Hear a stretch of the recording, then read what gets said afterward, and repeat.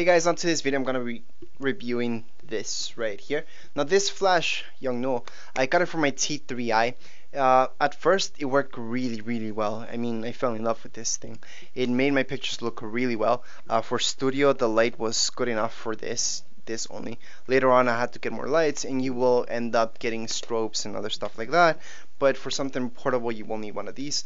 Now this does turn all these ways, okay, only up to where I'm turning it. It doesn't turn more than what you see right now, okay, so only it turns up to here, there, and here it turns pretty much the whole way, okay. It also turns this way, that way, and that's it. Okay, now I'm gonna tell you about the bad thing about this right away. So I've had it for 2 years now. The first year I used it quite extensively, almost every day, and the second year maybe once a week, even less than that, so it hasn't been used that much, okay. And I've almost always used it at max potential, okay, so 1/1 I used it at its maximum, so I know that requires it drains out your batteries, so it doesn't come with batteries, but you will need to get some rechargeable. I would recommend rechargeable batteries for sure. AA batteries will work fine here, and you do need 4 of them, okay. Now this does drain your battery, so you will have to have a lot of batteries near you and always charging up so you can change them up, or else you will see if you take a picture it's gonna take some time reloading, okay. So you can't just take one picture after the other unless your batteries are fully charged. Then it takes it'll take one picture and then you have to wait about 2 seconds or 3 till this recharges, and then you can take the next one, okay. So for sequential shots this is no good, but for studio shots you just need to take one and then maybe another one, 3-second intervals, then you're okay. But if you need to take shots really fast, this is not good for you.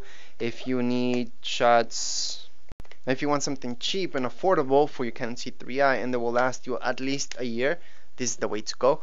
So far, like I said, it's going 2 years, but on the second year now we're seeing defects from getting it. Right now it needs batteries that are always fully charged, and the kind of drains them out really fast, but it's just not functioning well. It'll take a couple shots and then die.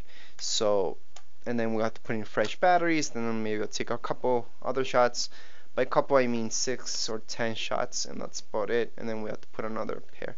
So that's something wrong that's going wrong with this flash right now. But it's been 2 years and it hasn't been heavily used, but it's been used. Apart from that, guys, I do recommend it if you want to use it for 2 years and you want to upgrade. It's a good flash, especially for you guys that are starting up. It's good. I mean, it worked out for me. Later on I got my Speedlite, which was a big one, and that's what I use in my studio most of all. And I do use this sometimes, but not as much, just because it's not functioning that well anymore. Would I buy another one? Probably not. I'll probably buy a brand one now. Just get some extended warranty on it and for it to work longer. For the price that you get this, I think it's worth it anyways. If it's your first flash, for sure get it. It does come with this, which is useful when you're taking close-up shots. Okay, this is something, you know, it's cheap anyways, but it's practical and you can always retract it. So, and it does work. You don't always have to have it on your camera. You can get other extenders for it, okay. So you can have this somewhere else and then your camera here and you can take the shot. So you can always do that, and that's why it's pretty good, because you do have several options that you can buy over eBay or Amazon, and you can make this even more wireless, okay. Apart from that, if you have a T3i, for example, and you have that wireless feature about it, that will not work for this, okay. So you will need an adapter here to put into it, and that's the way that you have to communicate with it. So I'm not just talking about T3i's, but other cameras that have Wi-Fi. This is not gonna work for you guys. You always have to have that adapter for it to work wireless, or you will have to put it on your camera and it's gonna work right away.